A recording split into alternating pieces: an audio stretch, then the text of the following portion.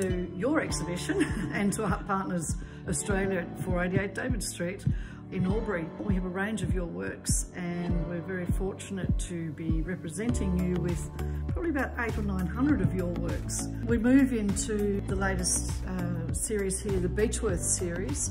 Would you like to tell us a bit about these works? Yeah, these works were inspired by a place near Beechworth where you go for a big walk and you have real access to the boulders and the forest there. And I was struck by these, just by these really orangey pine bark and just the mosses. And the whole environment's just a real stimulating environment. So I've always got a changing show in my own house. Yes. So that whatever I'm painting, I get to see, and I love having the nature in the house. Yeah, drawing it in, living in both parts.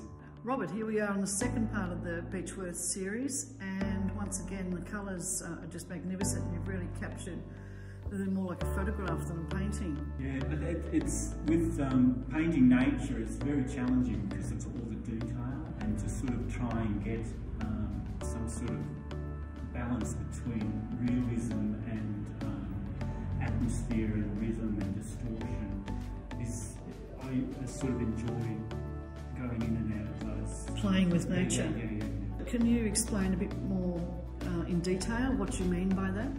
Yes, I mean sort of to paint something from nature, you can go into hardcore realism, which you can do, or you can sort of veer off and go into rhythm, shapes, or distortion. Like, look at Van Gogh, I mean, he just took it to a whole nother level.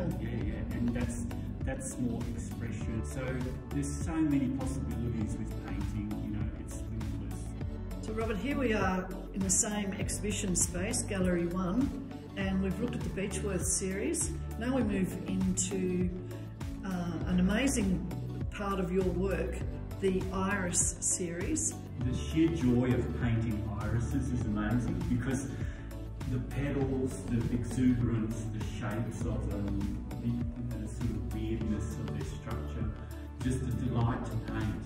Yeah, with these giant petals, the tone that it makes you have to paint, each subject makes you paint differently and makes you paint in a new way. So that's why I like changing subjects all the time, because then you learn different ways of painting.